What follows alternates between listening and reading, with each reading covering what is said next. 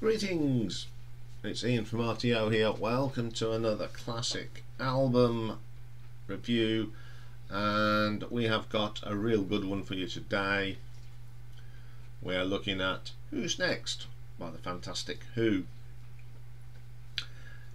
Who's Next was the fifth album released in 1971. Now this one was actually developed from an aborted Lifehouse project, which is a multimedia rock opera that was conceived by Pete Townsend as a follow-up to Tommy.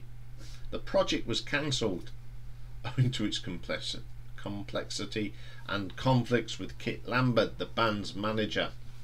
But what the band did, they salvaged some of the songs, which ended up on here. 8 of the 9 songs on Who's Next is actually from Lifehouse. So this is the rock opera that never was. So on here, of course, we've got Roger Daltrey on vocals. Pete Townsend plays guitars, organ, synthesizer, and piano on Barbara O'Reilly. Mr. John Entwistle on brass, bass, vocals, and piano in My Wife. Keith Moon, as ever, on the drums and percussion. We've got some additional musicians on this one. We've got Dave Arbus on the violin on Barbara O'Reilly. The ever popular Nicky Hopkins that turns up on most people's albums in the 60s and 70s. We've got Al Cooper on Hammond organ. Leslie West. Produced by The Who and Glyn Johns, and mastering by Doug Sax. So, first track on here is the classic Barbara O'Reilly. It's probably got one of the most iconic intros to any song. It's just so recognisable, isn't it? Great vocal from Roger on this. And you get Pete doing the bridge vocals.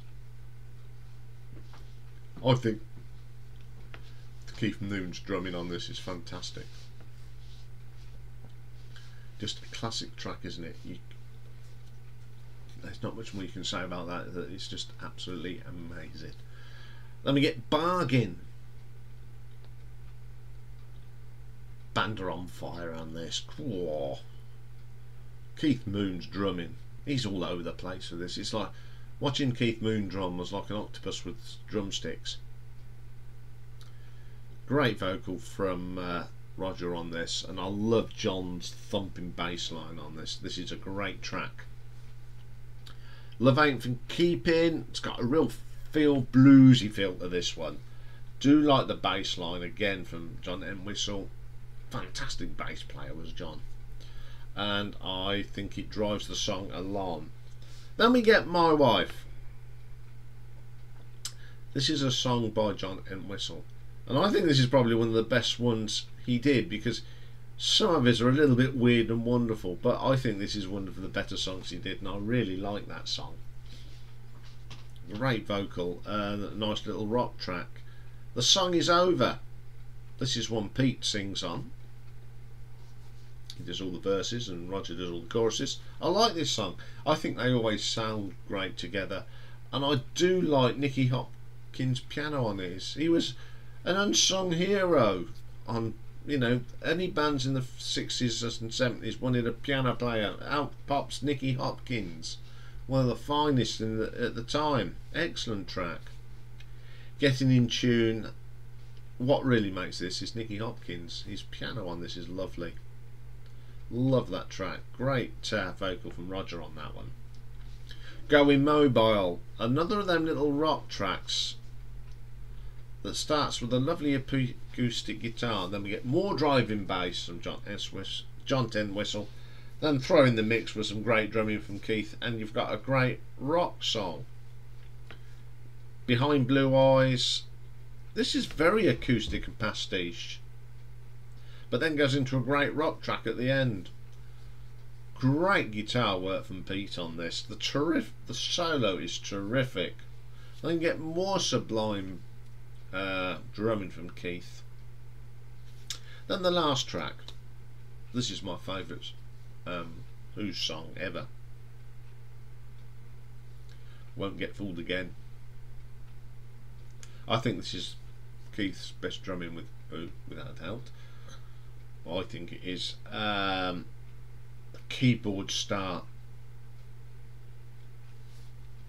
So boom, boom, boom. Great vocal from Roger on this. It's a classic song. The great riffs from Pete on this just makes it what it is. Brilliant. The album did really well when it came out. A lot of people say it's the best Who album.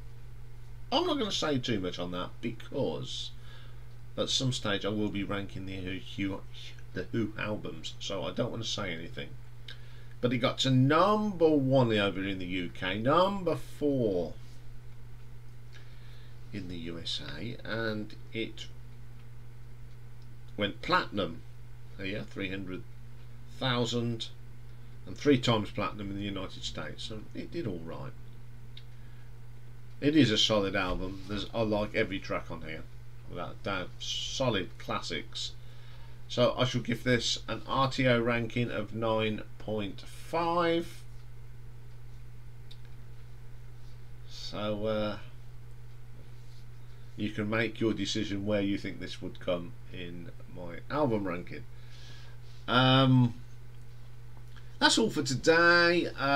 We'll be back tomorrow, and tomorrow we have got a request by about 3 or 4 of you from the live stream. We're looking at the very short career of the Stone Roses.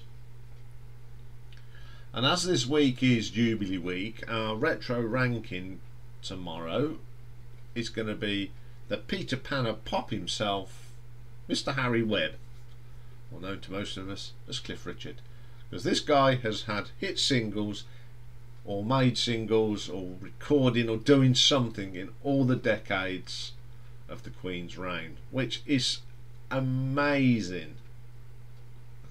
Absolutely amazing.